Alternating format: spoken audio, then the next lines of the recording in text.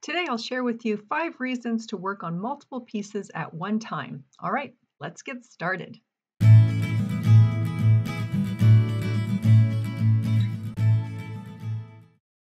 Hello, friend, and welcome. If you love abstract art and the creative process, you are in the right place.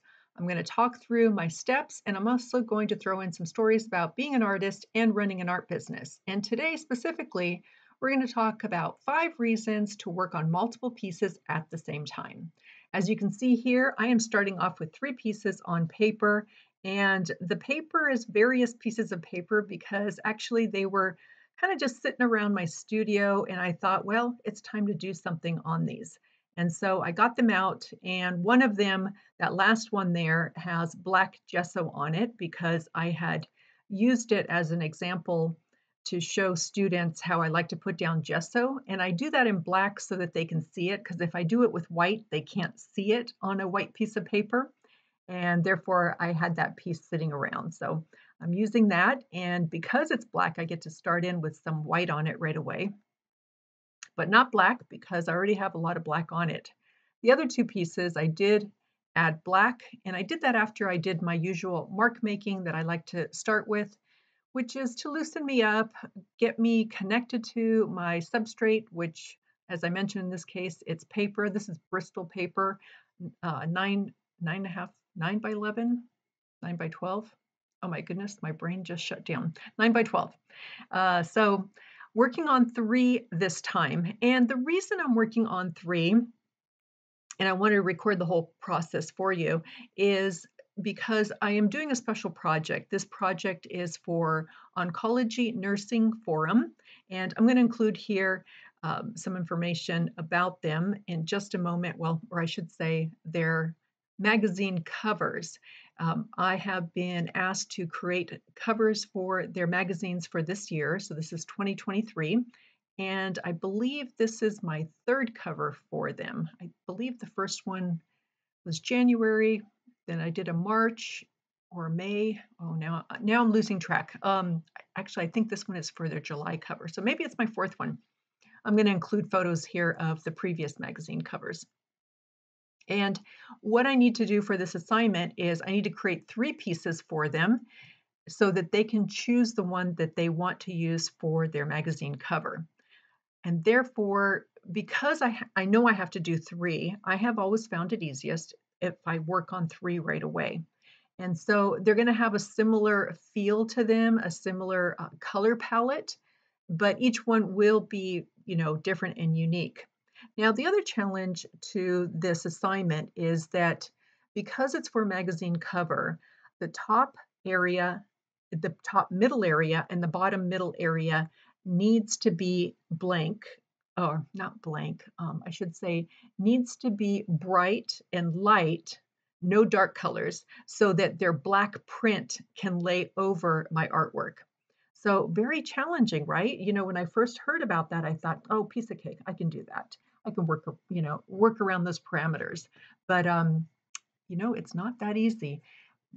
When I'm creating, I like to create, as you know, very intuitively. And if you are new to my channel, welcome. Uh, I love fields of flowers, and my art is inspired by my love for fields of flowers, and that is what I am creating. So when I am given constraints to the way I create, it does pose some challenges. Now, in the beginning here, I just went for it and wasn't thinking about that end result that I needed, and I never do when I'm creating. It's all about creating and putting paint down and getting into the flow of the process. But when I have a specific assignment like this, I'm not thinking about that end result just yet. I will start thinking about it much later in the process, and I'll talk you through that part once I show you when I get to that point. So having some fun here with drips and laying down some colors. And I'd like to start with either warm or cool colors. In this case, I decided to start with cool colors being blues, greens, purples.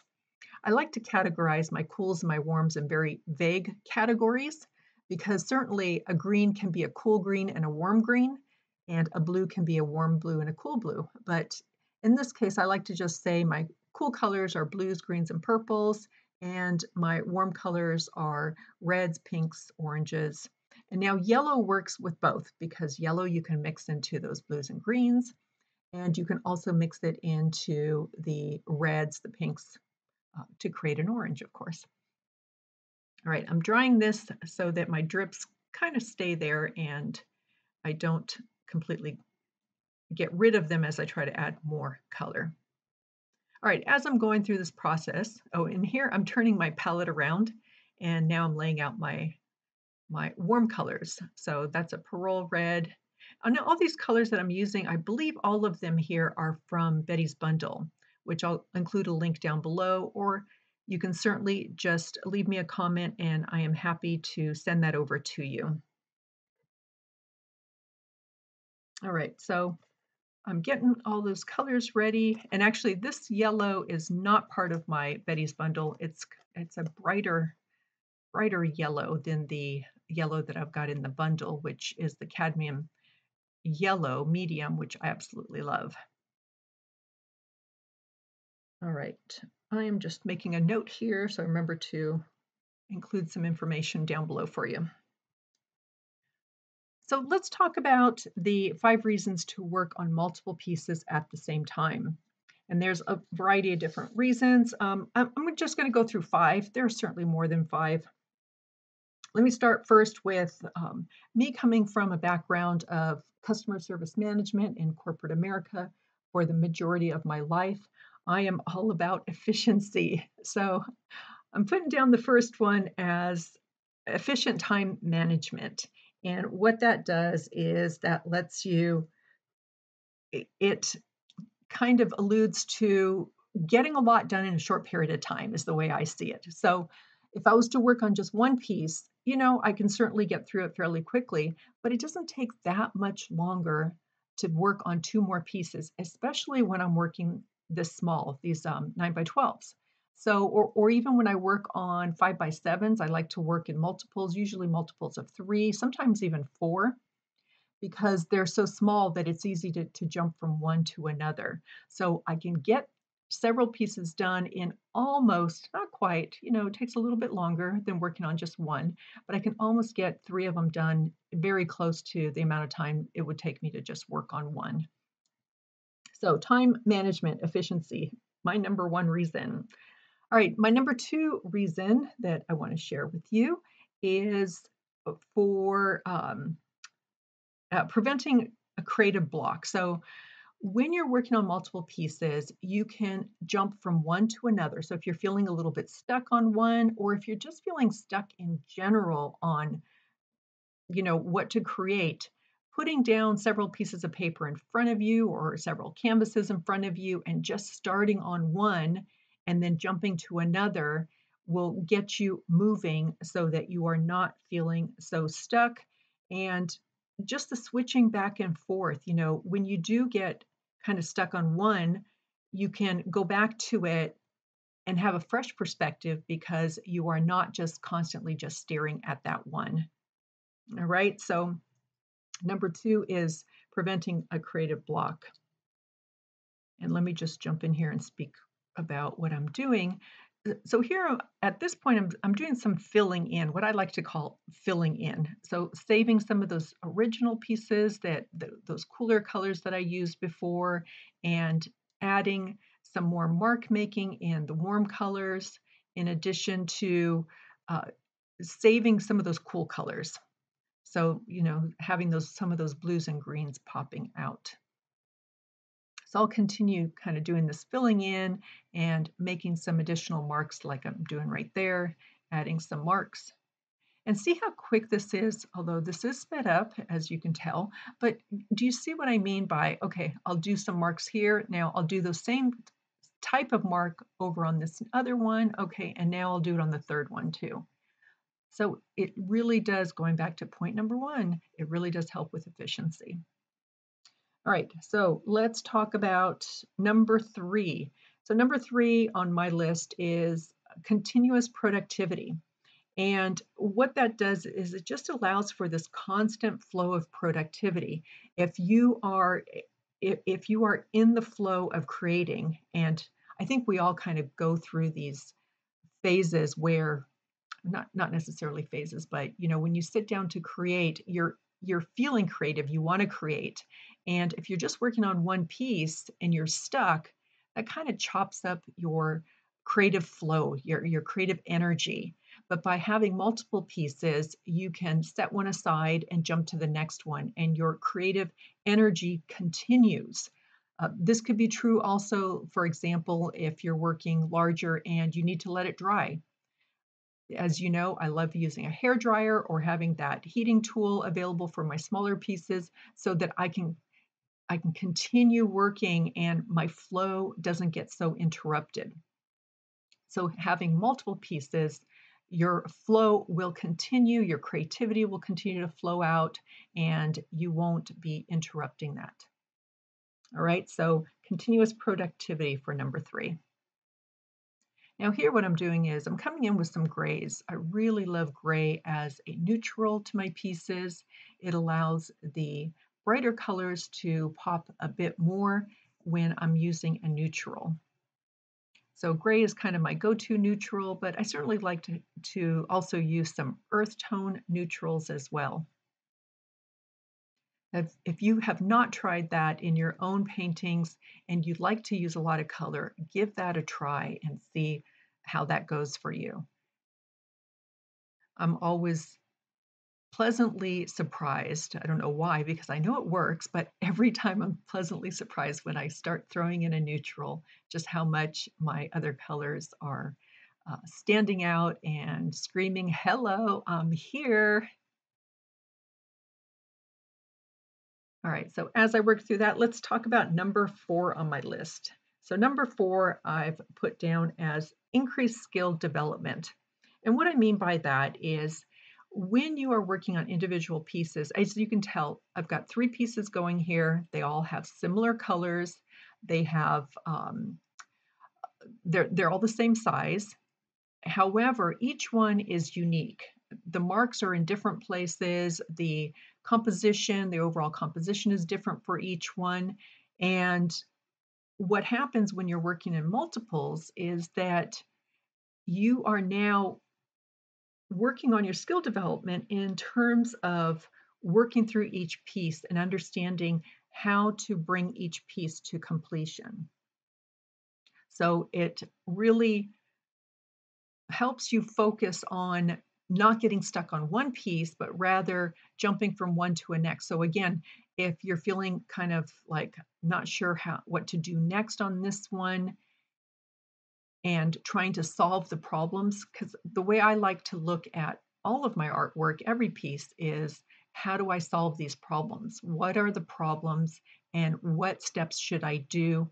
What steps should I take to bring this painting to completion? And right now where we're at, we're about midway through the paintings. So there's a lot more thinking, and you can see I'm tapping my fingers there, a lot more thinking going on. And I have to think about each piece individually. How am I going to get each piece to work individually? In this particular case, I don't need the 3 to work together. So I don't have that stipulation in front of me where I'm concerned about that. So my biggest concern is just simply how do I bring each piece together so that it's cohesive, that's got a nice composition, that the colors are working together. And then also, and my mind is going to start going there very soon here, is how do I quiet down those upper middle area and lower middle area so that the magazine wording, on the cover page can show through, or actually it floats on top and my artwork is underneath. So working on multiples and focusing on each one of those individually as you're working all 3 of them at the same time, if you're working on 3 or if you're working on 2 or 4, it's really increasing your technical abilities to be able to solve those problems and bring each piece to completion. All right, so here I am back to doing some more filling in, scratching in to that wet paint. I love watching my videos like this because although I was there creating it, when I'm looking at it from here, I've got a whole different perspective on it, and I'm really loving that middle one there, the way it's coming together. And then the one on the left, I love the lower area. I think that's coming together. And the one on the right, I think overall still needs some work. So I'm bringing in some colors. And do you see how I have that color and I can just move that from one painting to the next and just introduce it in different ways. Again, I don't want to make these look exactly identical. So it's fun coming in and creating 3 different pieces. But again, using the same color palette.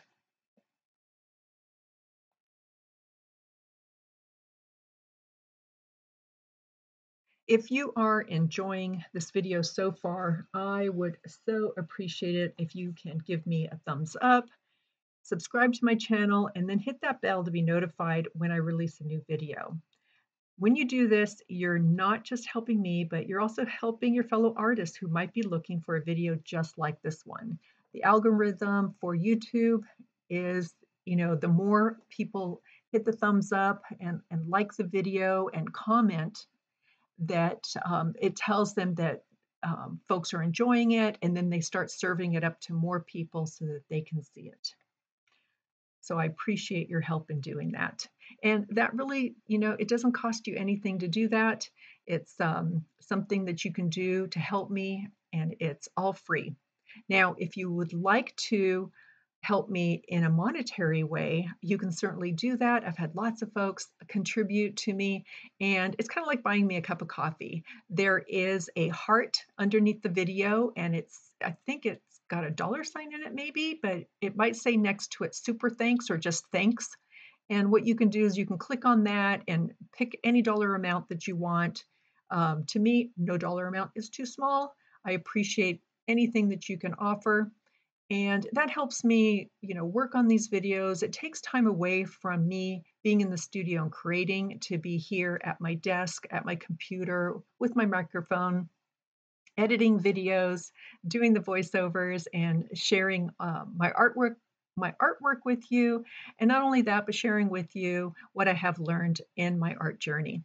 So I appreciate everybody who has in the past contributed to me in a monetary way. But I also absolutely love when you guys hit that thumbs up and also when you leave me comments, because I love reading your comments and replying and answering your questions. I just, it is in my nature to help people. And so I especially love questions where I know the answer, and I love sharing that with you. Okay, I am moving right through this, and I'm going to be coming up to a point where I'm probably, not probably, I will be, stopping for the day, but we're not quite there yet. We're getting close. And I love the way that they're looking so far. And it's funny because, sometimes I look at it and I think, well, maybe I should have stopped here, right? Leave me a few hearts down below if you think I should have stopped right about here, because they are really looking good. But I did continue on. And again, I did have an assignment, a specific assignment. And the areas where I need to quiet down are not quieted down enough yet. And in some cases, not at all. And so that ends up having to be addressed. But if I was not doing this for this assignment for Oncology Nursing Forum, then I would have, done it a little bit differently. All right, I'm packing up for the day, and here we are. I am back. It's interesting, my lighting is a little bit different, but I use the same light, so I don't know what's going on with that. This is more of a cooler light. I'm peeling dried paint. My favorite way to procrastinate before I get started on painting is to peel some paint. Now, starting off with some warm colors, or, well, warm or oh, there we go, cool colors, but the yellows work for, as I mentioned, with my cool or warm. So I decided to get out some cool colors here. and continue on. Okay, as I continue on, let me talk about number 5 on my list for reasons why you should work on multiple pieces at the same time. So I love this last one because it's one that I have struggled with personally in my life, and certainly, things that we do in our personal life creeps into our artwork as well, and we don't always recognize that, but it does happen. And so number 5 on my list is overcoming perfectionism. And I love this one because it's one of those things that I'm constantly working on when I am creating art. And that is, I'm trying not to be overly perfect about my artwork. I really love, and I think I've mentioned this before, I love graffiti. I love the rawness of it. I love the expression of it. Now, my artwork is nowhere like graffiti, but I'd like to think that somewhere underneath those layers, there's a bit of graffiti going on, and that makes me happy, especially when some of those marks are showing through at the very end. So, as artists, we tend to strive towards perfection in our artwork, and that sometimes makes it harder for us to stay free, stay loose, and explore and enjoy the process. And so, I want to encourage you to, check perfectionism at the door when you walk into your studio and stay loose, stay relaxed, stay free, and especially enjoy, that creative journey that you're on, and think of it just as, today I'm practicing, I'm having fun, I'm exploring, and let's see where it takes me. And that's the approach that I like to have when I sit down to create art or when I'm standing up in front of my canvas is, hey, let's see where we go today with what I'm going to do.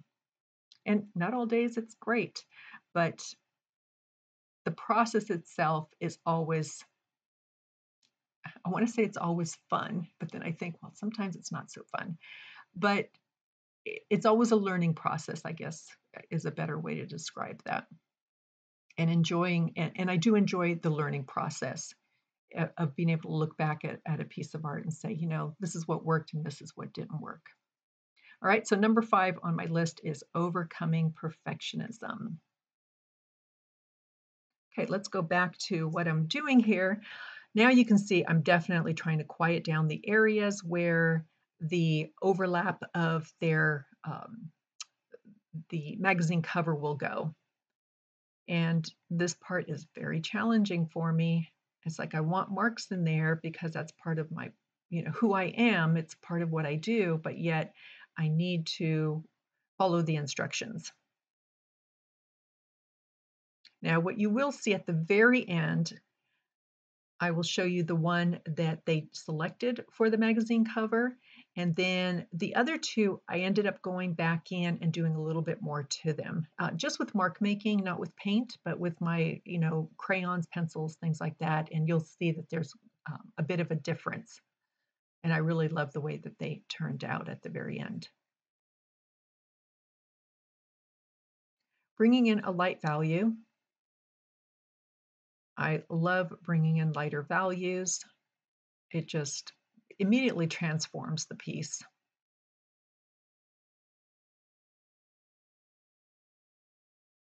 Scratching into that wet paint.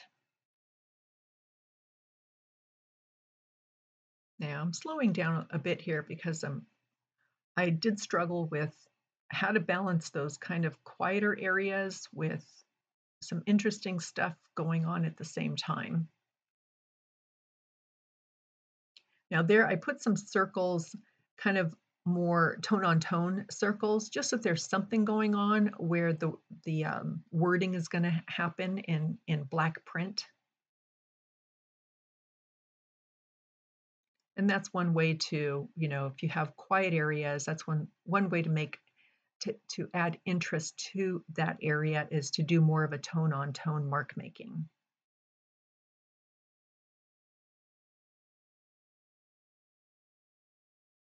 If you like the way I create and want to learn from me, I have an online course. I will leave you a link down below, and or just leave me a comment. Happy to just send that message you with that link.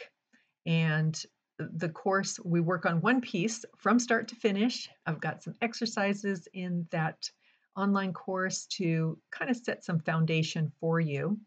And the great thing about it, one, it's slowed down, it's not sped up like this. I'm working in real time. And the best part about it, and the feedback that I have received from so many folks, what they loved about it is that I not only slow it down, but I also talk through why I'm doing what I'm doing. You know, why am I putting this color here? Why am I choosing this color versus a different color? How I talk through my problem solving for that particular piece that I'm working on during the course. So it's fascinating to listen to, and I find it fascinating to listen to myself talk through that whole process of what my thought process was, why I was doing what I was doing. So again, leave me a comment if you would like information, and I will send that to you. And really, all you have to do is just put the word learn, and I will know that you want information for the course. So the word learn. All right, getting back to this, it's quieting down overall compared to where it was like, 5, 10 minutes ago. And a lot of that has to do with, my need to have to quiet down that middle bottom area, middle top area. And so it informs, I always say every mark, every color you put down informs the next. And what happens is when I start quieting down those areas, then I feel this need to quiet down more areas so that it works with that area. Now, as much as I love the red on this third piece over here and that first piece, I had to take it out because it was uh, too dark of a value, and the print, the black print, really wouldn't show up very well over that. So I needed to, unfortunately, take a lot of it out.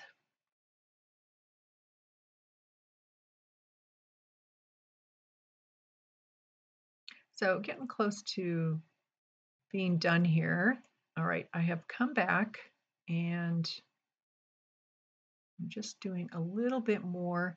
And I think at this point I had taken photos, and what I do is I take them home and I put them on my computer and I overlap where the words will be. And that gives me an idea of, do I need to cover up some more areas? Did I save enough room for those words? And apparently I did, because I'm coming in with my final mark making now. Just like in the beginning, I like to start with pencil. I'd like to start with pencil on my final mark making. And usually I go from one to another, but here I'm just working on one at a time for some odd reason. Don't know why.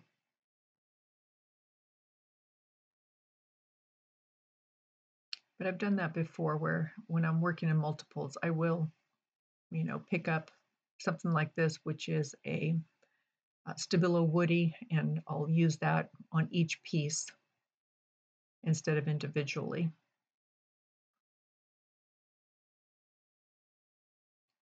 Down there, I'm doing some tone on tone, add some interest there. Now I've got a black china marker to bring back a little bit more black, but I focused on the center area there. All right, so I'm working on the next one. I guess I decided to work on these individually for the final mark making.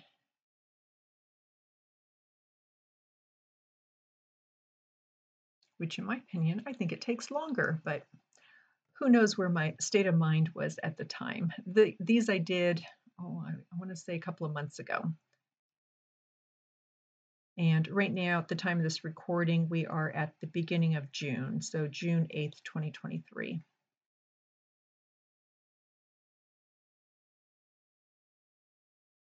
My final mark making is much more intentional. It's not a whole bunch of scribbling, although I do like to do a little bit of scribbling, get my graffiti on, so to speak, but it's more tone on tone scribbling, so it's not really in your face.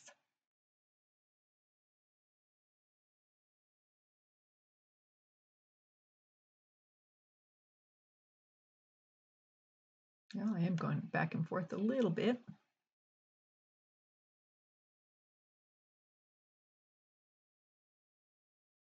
Hunting for some stuff there. Oh, my eraser. So the beauty of all of these marks that I put down, whether it's Prismacolor pencil or Neocolor 2 crayon or Stabilo woody or China marker, they are all erasable just with a regular eraser. So don't be afraid to put down marks. I guess I put down some marks and I didn't like them, so I came in and erased them. But sometimes I'll put down marks and I just want them to be very faint, so I'll come in and just lightly erase them, just so you can see them a little bit.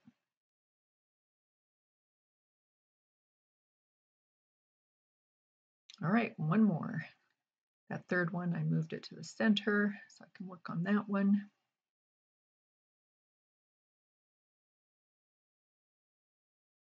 There's my graffiti scribbling. And I love the crayons because you can come in and just darken some of the areas that you already painted if they're not dark enough or if you just want them to be a slightly different color.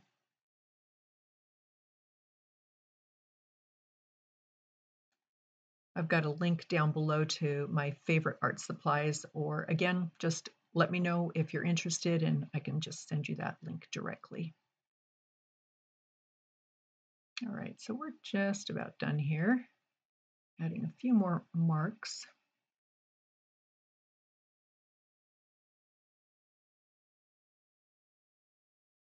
All right, and we'll do some close-ups here. I've slowed this down for you. Now you can really see those layers happening and some of that final mark making that I did. So that's number one. Here's number two. I love that yellow in this one, the yellow with that kind of light blue-green. You can see my drips on that blue corner down there. Those didn't get covered up. All right, and number three. Much more interesting stuff. And I do like, even though I have that really light area up there, I love the tone-on-tone mark making that's happening there. Okay, so those are the three. Guess which one they picked? Did you pick number one? They picked number one. So this one is going to be for the July cover. And then see the final mark making a little bit different here. I came in with a bit more bold in my final mark making for those other two pieces. Thought I'd give you a quick view. This is where I was creating the art. This is my studio. Here's another view. Love the California palm trees. I'm in San Jose. And then here, when I'm creating large, I'm up on my wall there. All right, thank you so much for being here. I so appreciate you. Please subscribe, hit that thumbs up, leave me a comment, and check out some more videos here. Wishing you a super fabulous and creative day. Take care.